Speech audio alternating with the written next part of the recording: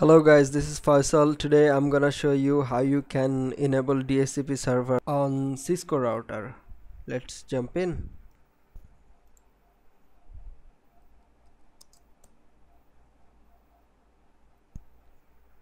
You need to enable the DHCP service.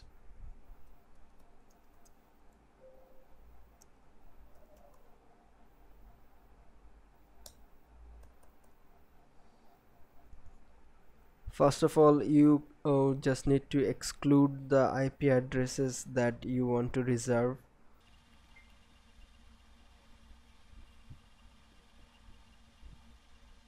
Now you just need to create a DHCP pool.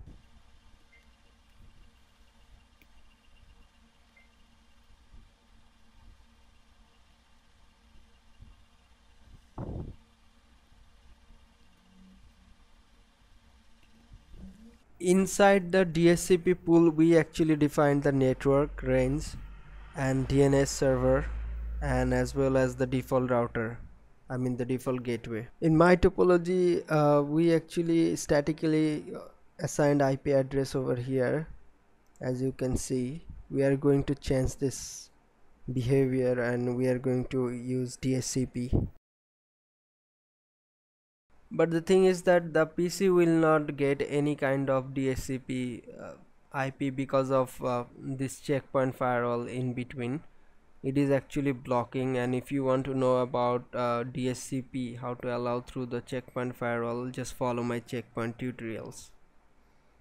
So what we can do now, we just going to remove this connection and we will directly connect this router and switch to test out our DHCP server is working or not. As I said, we changed the link connection, and right now we will be checking from our PC. As you can see, Ethernet 0x0 is the my gateway IP address. Let's check it out.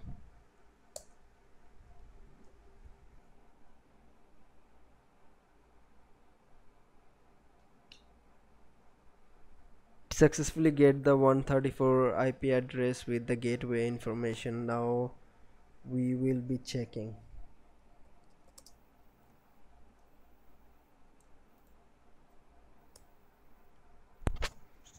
Yes, it can successfully ping the gateway. This is it. This is how you can configure DHCP server on your Cisco router. Thank you for watching.